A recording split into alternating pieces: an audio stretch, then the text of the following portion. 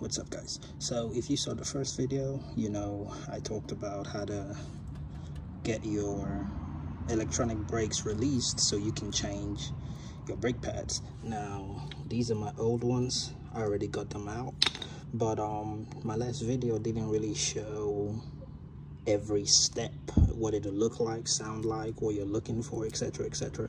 So mine is already done. I already got the new ones installed. Everything is back in place. All cables are fixed.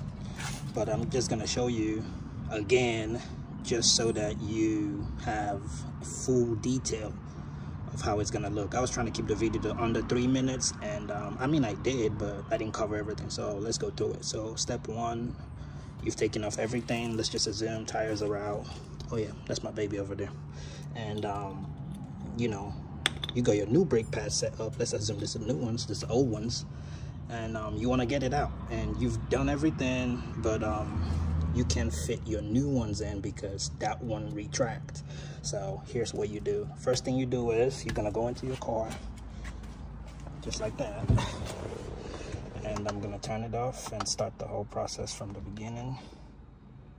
Okay, so car is turned off. You're gonna hit the ignition switch right here one time.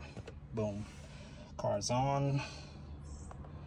And while you're on this screen, this is the two buttons that are gonna play a big factor. My hands are dirty, I've been working on the car all day.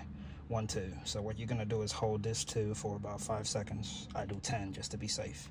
So you're gonna go 1, 2, 3, 4, 5, 6, 7, 8, 9, 10.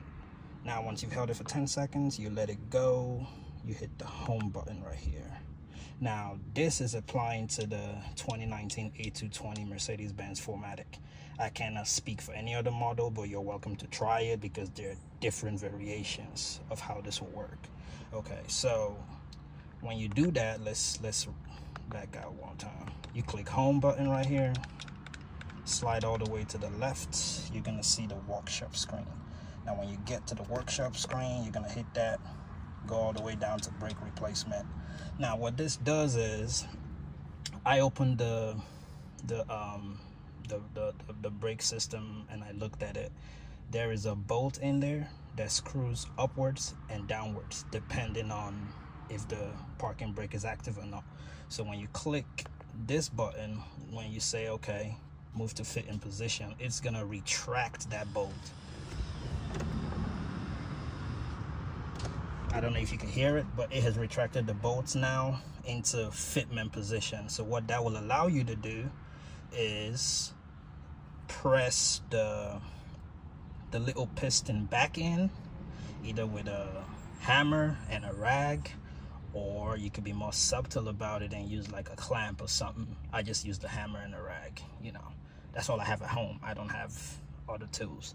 But yeah, that's what happens. And then I'm already done.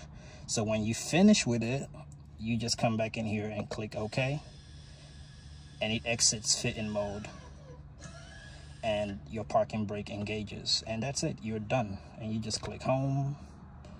And that's the end of it. Push the button. Brakes. Start your car up. And that's about it, and that solves that problem. So I hope this video was helpful. I try to still keep it under 5 minutes. If you got questions, put them in the description, not the description, put them in the comments. Bloody hell, put them in the comments, and let's talk about it. Okay, all right, you'll be safe.